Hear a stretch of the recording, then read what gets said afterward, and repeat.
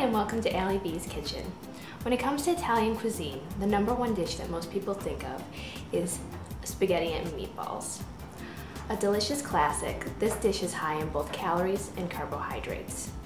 Today I'm going to share with you my updated version of this classic, which you can eat any day of the week, guilt-free. So let's get started.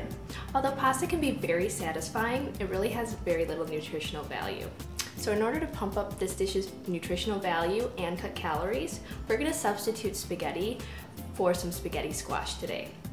If you've never had spaghetti squash, it's a great vegetable to be familiar with. It has a high water content, therefore it is low in calories, however high in vitamin C and fiber. Probably the best thing about the spaghetti squash is how easy it is to prepare. All you do with spaghetti squash is literally no prep. You can just place them straight onto a baking pan and then pop them into an oven that has been preheated at 400 degrees. You leave the spaghetti squash in there for just 1 hour and then remove it, slice it in half, and use a fork to scrape out all the insides. They come out just in little strings, almost just like spaghetti looks, and it's really that simple. So I'm gonna pop this into the oven, and while this is baking, we can get started on our meatballs. The classic meatball is usually made out of a combination of beef, veal, and pork. In order to cut calories, we're going to use turkey today instead. Turkey is a much more lean meat, so it has much less fat. Therefore, we want to use some bold flavors to really pump up the flavor on our meatballs. When making any kind of meatballs, you always want to add the meat in at the end, first creating your base, so that way you don't have to overwork the meat that you're using, for example, turkey today, and you don't end up with tough meatballs. So we're gonna get started with our base. I'm gonna start out with a little bit of onion. I'm using today about 1 pound of turkey meat. So for onion, I'm gonna add in about 1/3.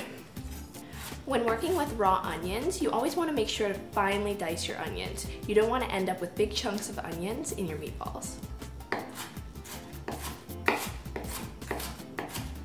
So to our onion, we wanna add in a little bit of garlic.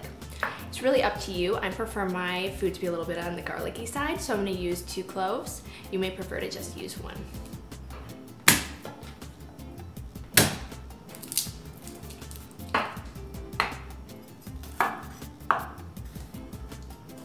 So to our aromatics, we're going to add a little bit of parsley. Once again, with the parsley, you want to make sure you finely mince your leaves up. That way that beautiful green color can be equally distributed throughout your meatballs.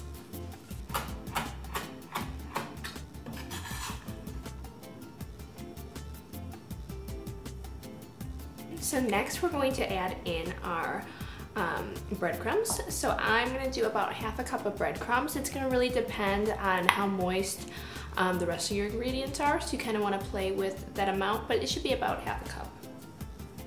When using breadcrumbs, I like to use the unseasoned breadcrumbs, so that way you can add your own seasonings in and really control the flavor yourself. Next is going to be a little bit of grated Parmesan cheese, once again about 1/2 cup. And then just to add in a little bit of spice, we're going to do just a little bit of red pepper flakes. And then to cut through the meatballs, we're going to use a little bit of ketchup here. I'm going to do about 1 tablespoon. And then, because we are using a lean meat, we want to make sure that we still have a nice moist meatball. So to this, I'm just going to add a little bit of sour cream. Once again, about 1 to 2 tablespoons here. So I'm just going to combine our base. And don't forget to season a little bit of salt, a little bit of cracked black pepper. Okay, and then we're ready to add in the star of the show, the turkey. So at your grocery, you may find that they have both light and dark turkey meat. You can really use whatever is available or your preference. I like to use a little mix of both, so that way we still get a little bit of that healthy fat in there. So I'm just gonna add this right in.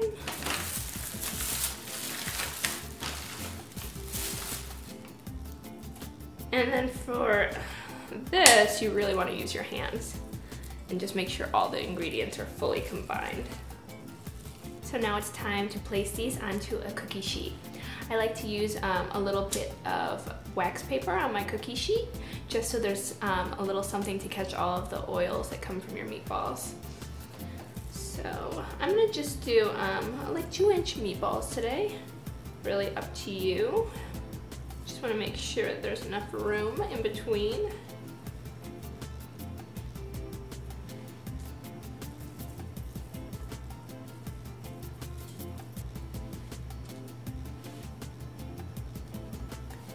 Okay, so we're all set. I'm gonna pop these into a preheated oven with 375 and going to leave them in there for about half an hour. You wanna make sure that you flip your meatballs halfway through so that way they brown evenly. So it looks like our spaghetti squash is just about ready, so I'm gonna check on that. Our spaghetti squash is out of the oven. You wanna be careful, it's gonna be a little bit hot. So you just wanna quickly move it onto your cutting board here. So now you're gonna see just how easy it is to prepare this vegetable. You just wanna take your knife and slice it right down the center. As you can see, the inside of the spaghetti squash is very much like any kind of squash or pumpkin that you might have eaten. It's got a little bit of seeds and a little bit of like sliminess in the middle that you wanna remove. So just take a spoon, spoon out that part. And then you're ready for the good stuff. So to get out the rest of the squash, you simply take a fork and scrape the insides. It's so easy. And it comes out beautifully. Looks like you took a long time to get the squash to look like this, but luckily it's pretty simple. So now that our squash is ready to go, we're just going to add to it a little bit of pesto. I'm gonna use pesto today because it's just lighter and the colors and all of those bright flavors are really gonna liven up this dish. I've made my own pesto today, which consists of just very classic flavors, a little bit of basil, a little bit of extra virgin olive oil, some Parmesan, a little bit of garlic, and then of course basil leaves. If you have a jarred pesto that you prefer, then always use that. That's just gonna save you a little bit more time. So I'm just gonna spoon some of this on here.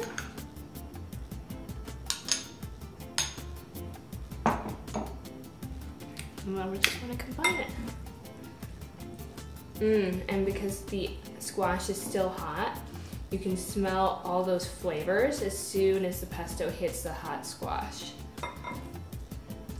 Okay, our meatballs should be ready to go, so let's take a peek. And they are nice and brown, so let's pull these out.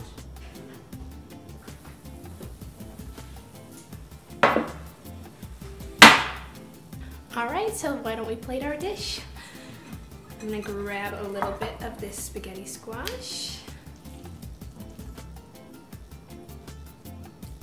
Onto our plate here. And then grab one of these meatballs. Yum, these browned up really well.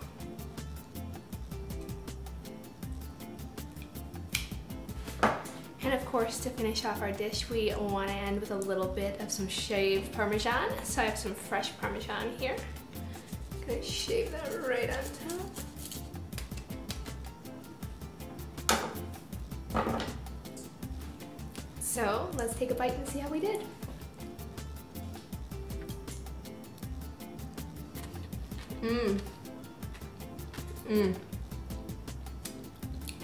The freshness of the basil really lightens the entire dish, and it's a great contrast to the meatball, which is a little bit more hearty.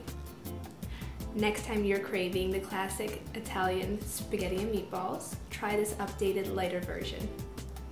Thanks again for watching, and be sure to check out AllieBee'sKitchen.com for recipes, videos, tips, and more.